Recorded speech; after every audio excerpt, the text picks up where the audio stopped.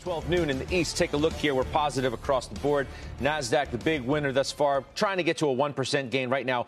106.5, 12,537. Yields on the 10-year, watching those obviously with Jackson Hole going on. Got as high as almost 313. Dropped down to 308. That's where we currently are now. Kerry, we try to game out what these next couple of days are really going to mean to the markets. How much hawkishness is priced in, do you think? 75? Is that priced in? I don't think so. Do you? I think it is. I think the market thinks we're going to have the 75. We're having a lot of confusion in the market. We opened, the market went up to 1% higher, then it's come back in, and we could trade all around today because people are unclear. 75 is what we expect.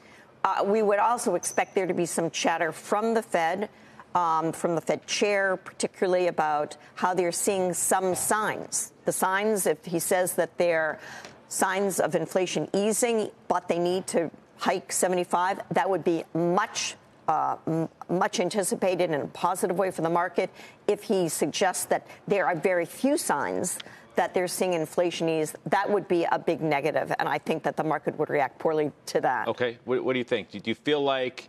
I mean, what do you think the best outcome would be for the stock market over the next 48 hours? That's a good question. Probably 75, or the idea that 75 is coming, but that's it. And from there, things start to really moderate, I should say, and get better. So 75 in September, you think the market would be fine with that? I think so, because don't forget, it's all about the messaging. Right, and that's what we've been getting today from Bostic and George. It's all about the messaging, and it's about the preparation. It's about getting us ready for the news. And this is what Jerome Powell does best, I think, is he prepares us emotionally. He prepares us to receive the news, to digest it comfortably, confidently in advance of the actual number coming out. But I think that what everyone wants as portfolio managers is like, let's just get it over with. Yeah. Let's just be done. Let's stop guessing. And so if it is 75, we know that we're really closer to the end. Let me ask you this. What if it's wishful thinking to think that we're going to get such specificity, that we're going to even have an idea of whether it's going to be 50 or 75? There are suggestions out there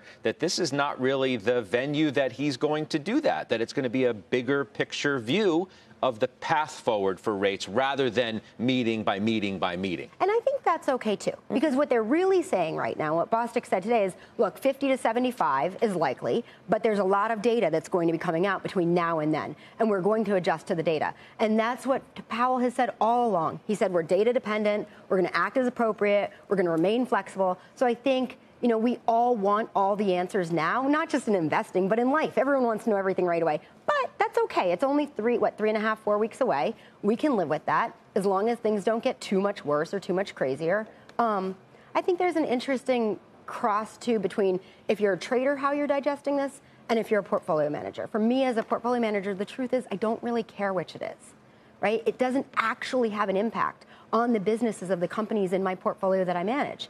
If you're a trader and you have a much shorter time frame, then you have a much bigger impact and a much bigger risk for what goes on. All right. So, Weiss, I mean, you've been a pretty ample trader of late, right? In and out of some positions. So what for you is the perfect scenario for the market?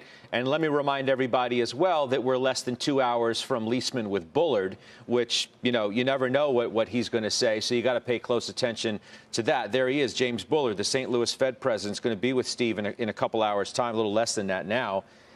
So what is the best outcome for the stock market, Weiss?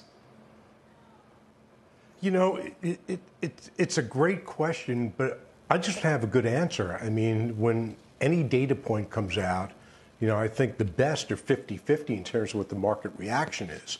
Because even though the market is pricing 50 to 75, when it actually happens and when the commentary around it happens, that's when you really don't know what the result's going to be in the market. So for me, I don't think 75 bips would be good. I think tomorrow Powell's already had all the other Fed governors out here come out as hawkish as they could possibly be, including today. Sure, there have been some glimmers of hope, like saying, hey, let's see what happens after September and we'll assess. And that's what the market's hanging on to because it's always optimistic.